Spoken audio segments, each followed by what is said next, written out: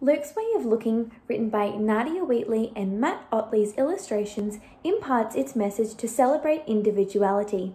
It tells the story of Luke, who is considered an outcast for not conforming to the same way of thinking as his classmates and expectations of his teacher, Mr. Barraclough. This book explores the powerful effect of design features and choices to enhance the overall meaning. In particular, the design principle of contrast helps to highlight Luke's different way of thinking. Throughout the book, there is a clear contrast between the dark and bland colour palettes as opposed to the bright colours in Luke's paintings.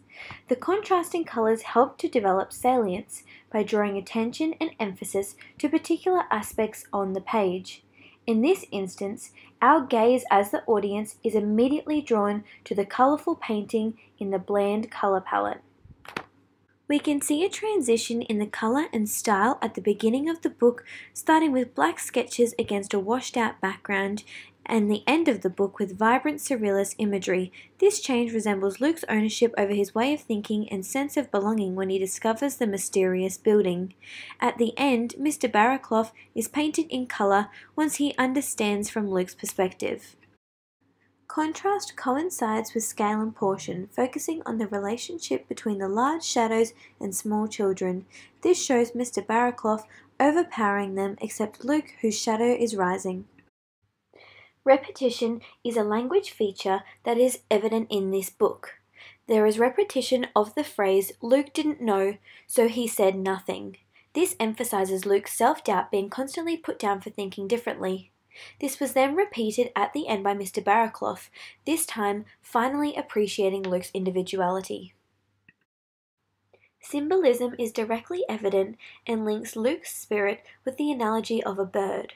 Wheatley leaves subtle hints throughout the book, such as in this frame of Luke's painting of a blue apple, there is a bird being frightened away in the background.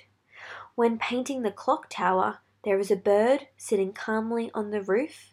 And finally, at the end, the coloured phoenix bird is flying freely.